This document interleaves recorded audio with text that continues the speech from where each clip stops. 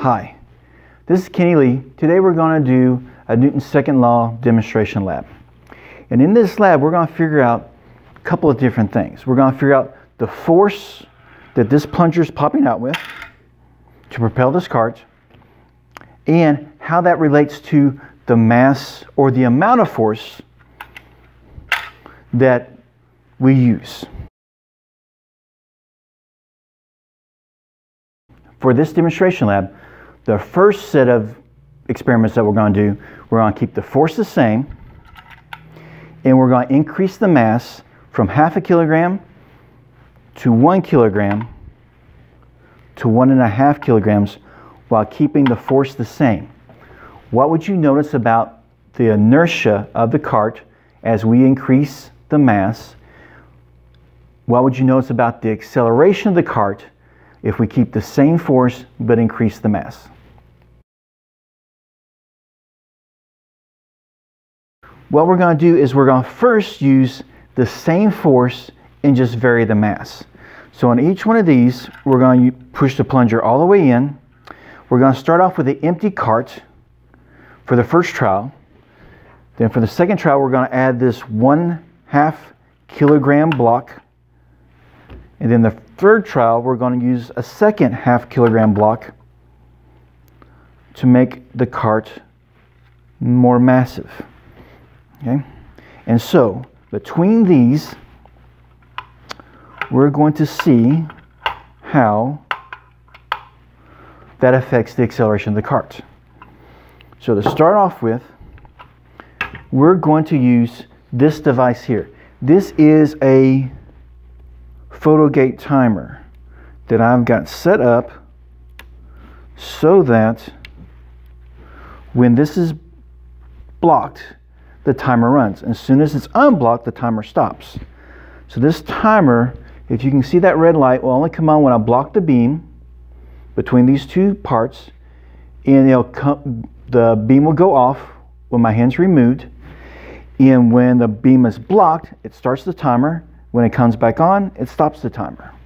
So we know exactly how long it takes for this to go through. And what we're going to do is, since it's the same force, we're going to push the plunger in all the way, that distance matches up to the distance of this top blackened area on this picket fence. That's what we call this, a picket fence. And so that distance is 2.5 centimeters. So we're going to use the same force, and we're going to vary the mass. So the mass of an empty cart is 1/2 kilogram. We put one of those masses in it, it'll be 1 kilogram. Put the second mass in, it'll be 1.5 kilograms. And that distance is 2 centimeters, but we're going to change it to meters. So that's 0.025 for each trial, because we're going to use the same force, so we're going to use the same distance measurement. And then we're going to use the photo gate timer to determine how fast this object pushes off from against the wall, and thereby tell its acceleration. Okay, so I've got that set up. I've got this to activate the plunger. And so our first trial is 1/2 kilogram cart, plunger pushed in all the way.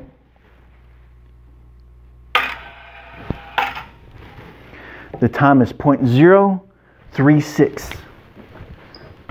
0.036.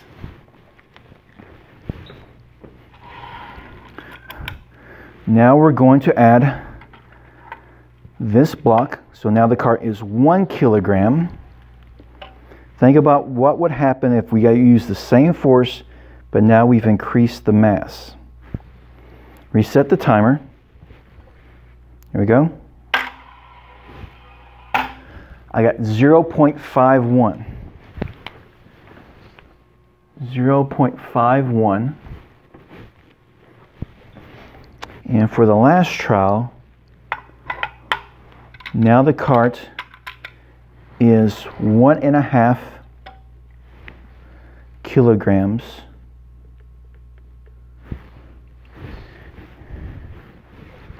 And we activate the plunger. 0.0 0.62.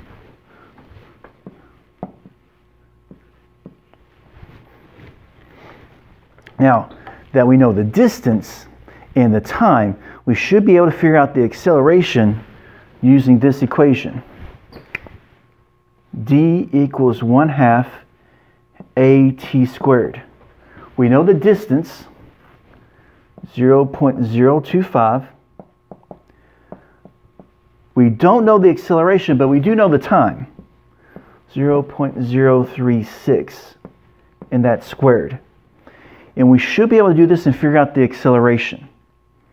Now, if we do this properly, I'll leave it for you to do the calculation. I'll give you the answer just to get you started. But for this one, it should be around 38.6 meters per second squared is the acceleration. Somewhere around there. So if you do that calculation and don't get that, double check, make sure you squared this and took half of it, then divided it into that number to get the acceleration.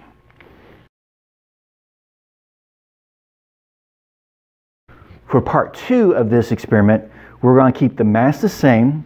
We're going to just have 1 kilogram in the cart, but we're going to vary the force, starting off with a small amount of force first, then a middle setting, and then the full setting. So we're going to keep the mass the same. What would you notice about the cart's inertia? As we increase the force, what would you notice about the cart's acceleration?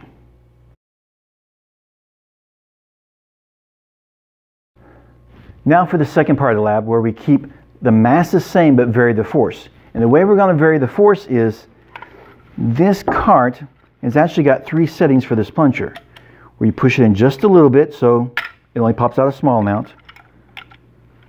A midpoint, well, not really exactly a midpoint, but a center point where it pops up that much.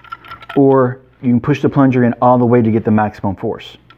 We're going to start off with the smallest amount of force and increase the force with the same mass. We're going to leave one of these blocks in, so this cart's 1 kilogram.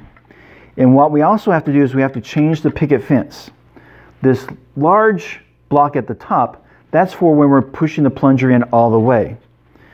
For that first marker, we're going to use this smaller blackened part, just one of them, and that is 1/2 a centimeter. So it's 0.005 for our distance. For that central location, we're going to use this bar right here, which is 1 centimeter, or 0.01 meters. And then for the last one, when they have the plunger in all the way, we're going to use that large bar again. So we're going to start off with the picket fence in this situation with the plunger in just to that first notch. I'm going to set this so we're only going to get that very first blackened area. And we're going to try this. So, make your predictions. How do you think the acceleration of this cart will go if we keep the mass the same and gradually increase the force? So, 1 kilogram cart, 0.005 distance, and if I can hit it just right, let's try that one again.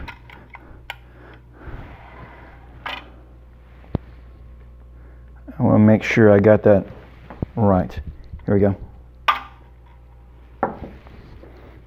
0.025.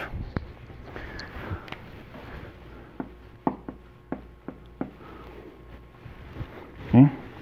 Now, push it into the midpoint. I'm going to have to lower this so I get the space in between. Okay. 1 kilogram cart, that middle force setting, 0.033.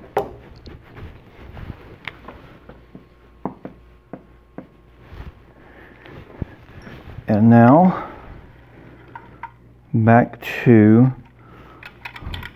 the full force setting. To raise this back up and set it right before that block. And so now we'll try it again, and we get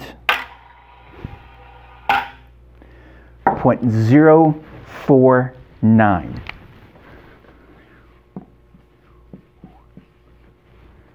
That time. Okay? So now calculate the acceleration and the force for each trial and see how they compare between each other. Thank you, and I'll see you again later. Bye.